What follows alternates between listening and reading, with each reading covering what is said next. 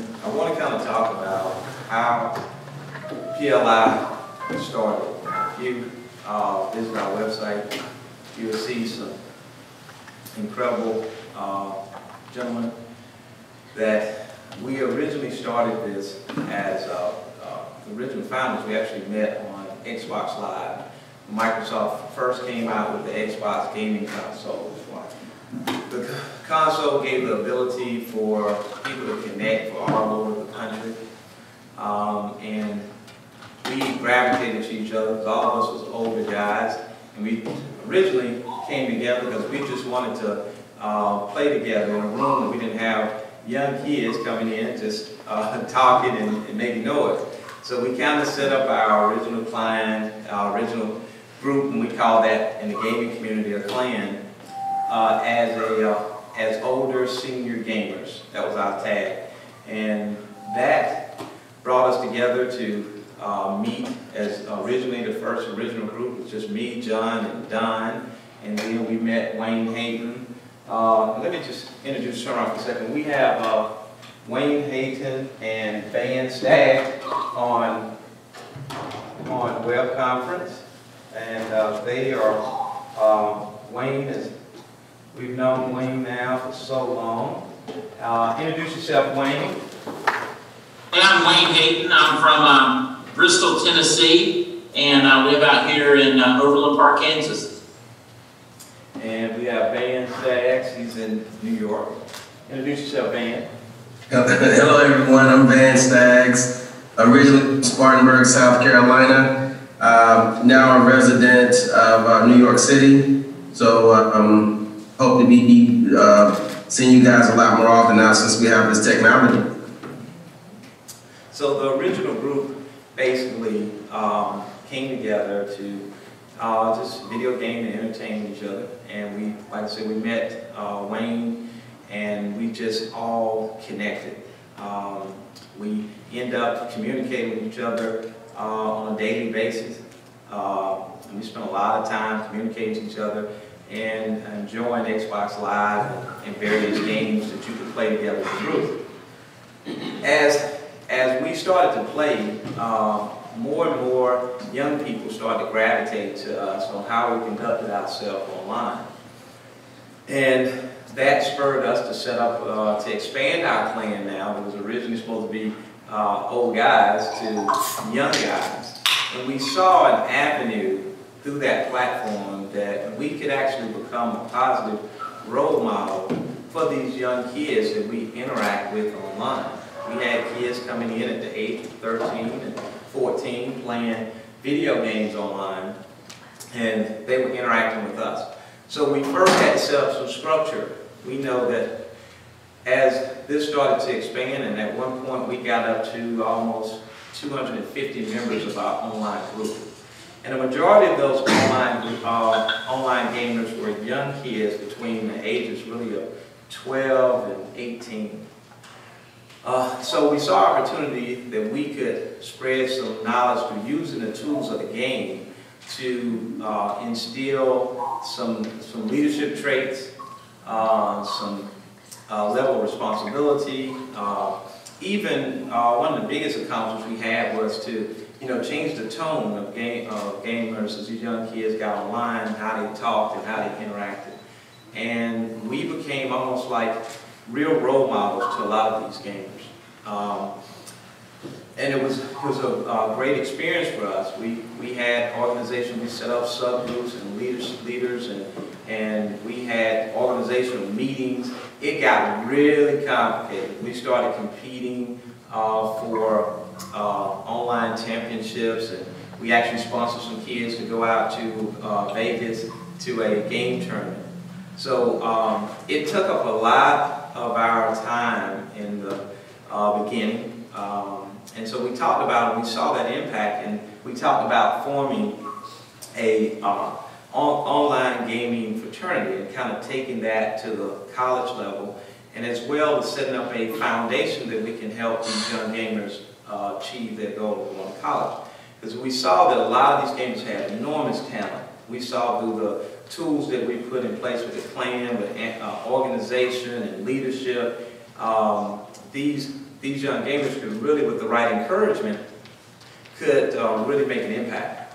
And we became almost like fathers to these gamers. I mean, I had these gamers checking in with me every day, talking about their daily lives, getting advice, and things of that nature. So it grew, and in 2008, we started the Delta Beta Lambda Fraternity and Delta Beta Lambda Foundation. Initially, that goal was to try to bring together the online gamers who want to pursue a career, and especially emphasizing on technology. We could help them. And the whole focus was to say, well, first we're going to look at, let's get into colleges and let's set a high standard and let's get these college students involved, and then these college students can mentor to the kids that are still online and looking at going to college. So again, this organization, we didn't have any budget, we didn't have any type of concept of how I was going to finance it. So we decided early that we would self-fund this organization. After we received our 501c, we went out into the community and see if we could get support. And we had our first event, which was called Tech in the Bag. And that event was a partnership with the South German Community Center, where we had 65 kids that we wanted to provide them a computer. But we saw in the nonprofit sector how difficult it is for an organization to receive not only the capitalization to make something like that happen. So when we went out in the community and we went to Walmart and we talked to a lot, we was able to only muster a $125 donation, and that was from Walmart for the 65 kids. So we decided at that point we would do it ourselves, and we put together some technology tools, and we had that event. After that event, we decided that we would be an organization that would be self-funded, 100% funded through our various businesses, and make this organization work. So a few years after that reorganizational change, we decided to change the direction from the gaming fraternity and kind of really focus on young leaders and entrepreneurship. We saw that through entrepreneurship would give them the ability to take their ideas to the next level without the restrictions of someone judging them or saying they can't do it. We've seen some incredible things online. I have guys that played online that have created video games, who have done some amazing stuff in the tech sector. So we formed, at the time we changed the name of Delta Beta Lambda Foundation, which was our 501c3, to PalmettoLeadership Institute. And that focus of that organization was to empower free market leaders, focusing on youth and encouraging them and giving them the support to become entrepreneurs, because most of our team are entrepreneurs. Wayne runs his own business. Van runs his own business. I've been in business forever. John Lewis, who's not here today, runs his own business. So we said, well, we're going to take the time and teach them our experiences and helping them with not only the tools they need to be successful and start a new business, but also that experience. And there's a lot of different challenges. We knew that it was going to be challenging because we didn't have big sponsors, we didn't have the financial capacity, and everybody that you see sitting in this room is here on a volunteer basis. They have no financial benefit to do what we do over these last 10 years. And that's what's been special about our organization. And I think what's special about where we need to be for this next generation. We have a lot of different organizations that say we want to help next generation, we want to help entrepreneurs. But it's a big difference in what we're trying to do in actual practical application. These young men that sat here, when they came in, it was in their 11th grade year at Pickens High School. And immediately within the first year, we formed a limited partnership company, a legal company, for them to start working on. And that spurred into where they're at today, with each one of them sitting here owning a legal South Carolina company. And that was the whole purpose. We wanted practical application. We didn't want to sit up here and talk about being in business. We wanted them to actually touch and feel. Set up the business, have to learn about the finances, learn about the challenges of doing that. And so we've achieved that. It's taken us a while because, again, all of us have been volunteers. And they've been patient with me and me running my companies and running behind me to get this thing done.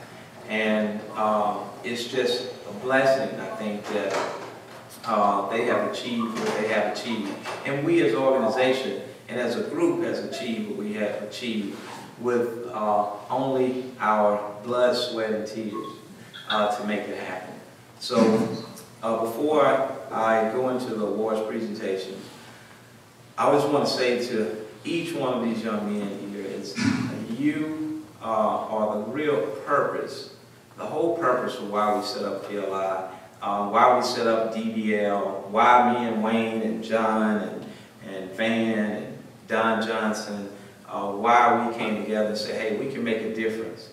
And we are committed to helping you, now at this stage now that you have your companies, to make your companies successful.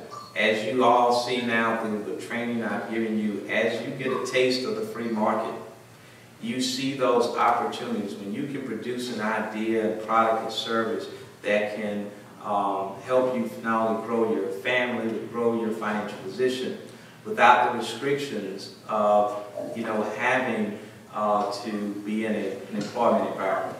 It is an intoxicating drug, as they see. And so our goal now is to make them financially successful so that they can lead the next generation of young entrepreneurs. And that's the purpose of why we're sitting here today. And this is why we had this event today, is to recognize them and introduce to the public what they have achieved and let them tell their story about their experience with PLI, what their plans are, and what they've learned, and just understand that we are 100% behind you, and y'all are like family to me. We have now got a 5-year relationship. It's taken us a while to do what we do. And so with no further ado, I'm going to have Mr. Joey Adams, who was one of our original board members when we formed PLI. He's coming back to the board this year. I'm going to have him help me present these awards. Each participant, as they receive their award, we're going to let them for time come up and tell their story. This event is not about us, it's about them and their story. And that is the most important part of this event. So you can hear their story, their experience, and we can learn from their story, and we can learn how we can do better, not just as an organization, as a society, to encourage our kids coming out of high school at a young age. I want to start a business. There's a lot of parents, we laugh it off. Oh, he's nuts. Can't do that. Ain't got the money to do that. Because we didn't achieve that as parents. So we automatically dismiss that in our kids. And that's what the problem we have. We need more parents encouraging their kids to start their own business. Become a part of the #1 driver in America, which is the small startup business. So again, I'd like to bring up Mr. Adams, and I think that's Mr. Lewis calling in there. I'm going to try to get him connected. Mr. Adams, would you come up? And the first recipient, bring up Mr. Warren Garcia.